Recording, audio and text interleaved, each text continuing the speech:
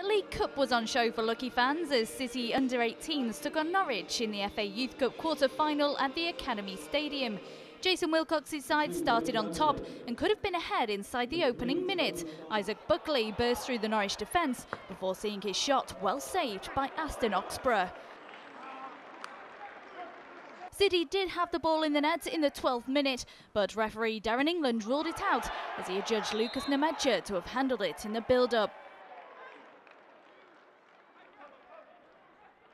The Young Blues didn't have long to wait until they took the lead though, with the opening goal coming 7 minutes later.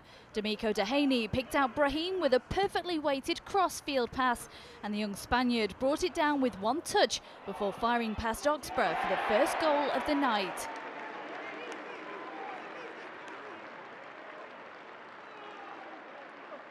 It was nearly 2-0 shortly after, but Buckley's driven shot fizzed across the face of goal and narrowly wide of the upright.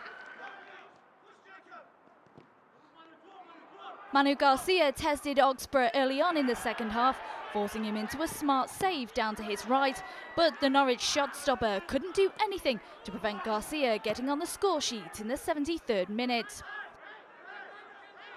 The 18-year-old drove towards the edge of the area before unleashing a ferocious strike from 20 yards out to leave Oxborough rooted to the spot.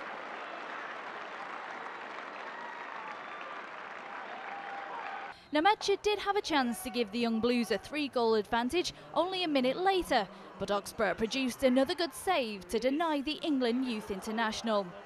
4 minutes added time were indicated at the end of the second half, and City saw them out to secure their place in the last 4, where they'll face either Liverpool or Arsenal over 2 legs.